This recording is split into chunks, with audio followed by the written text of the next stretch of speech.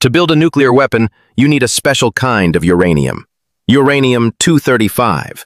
But naturally, uranium mostly exists as uranium-238. So to get the U-235 isotope, scientists have to go through a process called uranium enrichment. You've probably heard this term in the news.